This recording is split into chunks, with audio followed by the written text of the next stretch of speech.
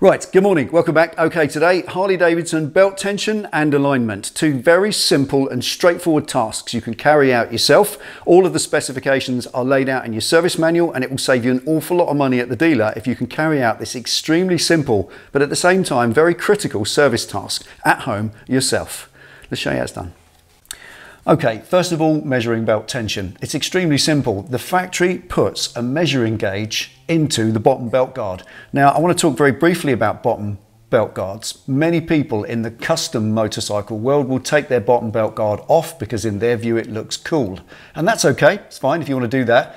It is dangerous because the bottom belt guard is there for a reason. It stops stones getting dropped into the pulley and the belt interface and just destroying the belt, but we'll come to that in a minute.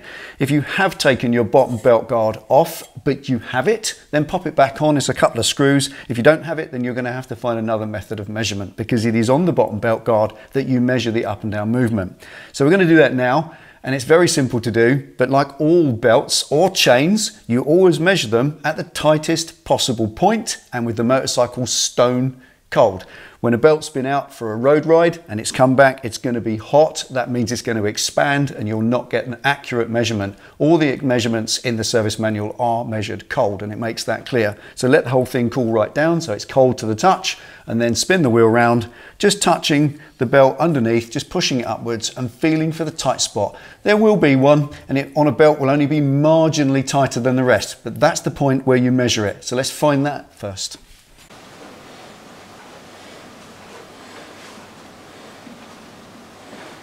That's the tightest point of the belt achieved, sitting there correct.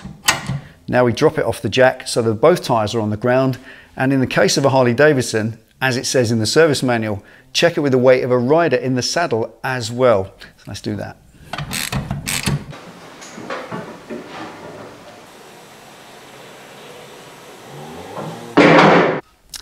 Okay, this is the correct scenario for checking your belt tension.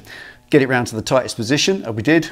Both wheels on the ground, and with Penny's help, the weight of a rider on the bike. Now that belt, you'll notice, is infinitely tighter than it was just now when it was up in the air. And that is now where you check the tension. And all you need to do is push up on that belt from below with 10 pounds pressure. That's all it is. 4.5 kilograms of pressure pushing up on the belt, and it must move no more than 5/16 to 3/8 of an inch on the little gauge down there, which is just 2 increments on those little lines.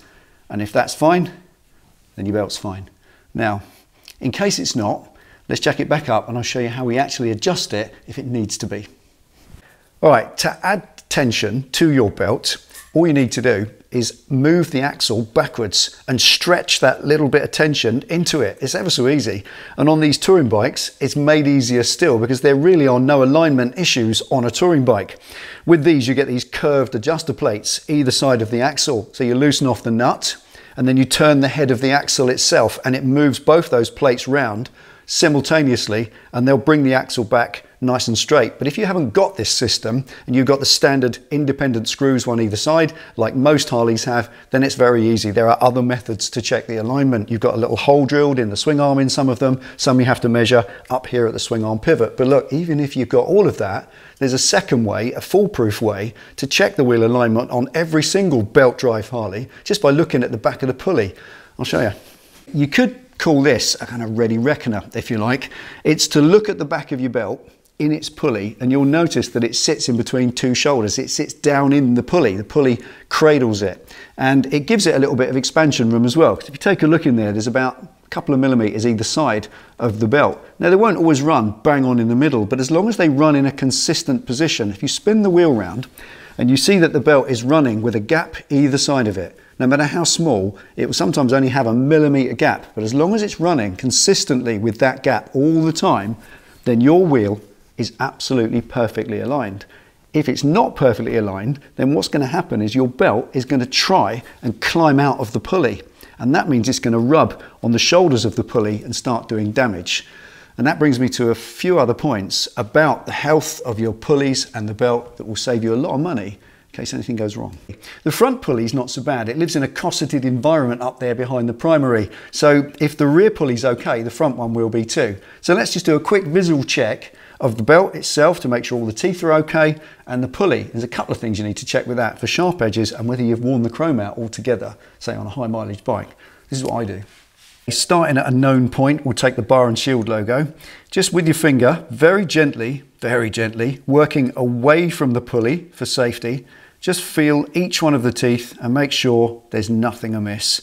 Nothing hanging out, nothing scratched, no chips or lumps out of them. And check at the bottom of them here, the root of them where they join the belt, to make sure there's nothing fractured or moving. And obviously, you're looking for missing teeth as well.